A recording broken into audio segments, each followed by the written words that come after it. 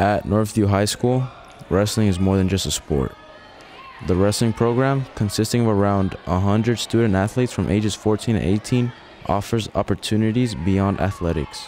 For Izel, wrestling has helped her prepare for college by challenging her character and her grit. I'm able to work in stressful or more intense atmospheres, and I won't break down or not know what to do. I'd be able to persevere and be able to get things done.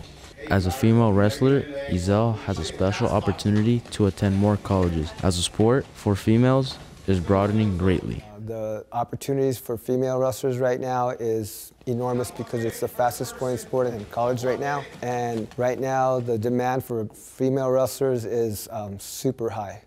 Blake Edwards, the boys' JV and freshman wrestling coach, recognizes the growth that the athletes undergo while in the program. Wrestling in general has given them a work ethic of being responsible, giving them time management, accountability, structure that they might not have had previously. Really, our kids have been fortunate enough not to have to worry about the compensation with our sport. Students or kids can virtually join our program for free. The coaches at Northview High School work hard to fundraise for the athletes in the program, so the athletes do not have to worry about the fees to participate in the sport.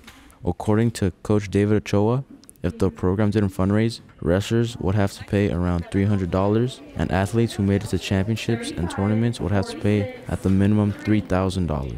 Bingo helps us pay for all of the things that we do with the program. We work very, very hard to raise the money so that everybody has all the opportunities that they deserve. Current and former wrestlers use Northview High School's wrestling program for opportunities to support themselves in college. Izel is hopeful that wrestling will help her financially on her path to college. I could get scholarships for wrestling, and then they'd be able to pay for all of it, and then I won't have to pay as much to go to college. I'm just exposed to more things, and I'm allowed to grow and be more mature as a person. Anissa Garcia attends Life Pacific College. For her, wrestling was the only way she was able to pay for her tuition for college. I was going to go to community college, but it opened up a whole new door into going to a different college. If it wasn't for the school, if it wasn't for Ochoa, I probably wouldn't even be going to this college at all.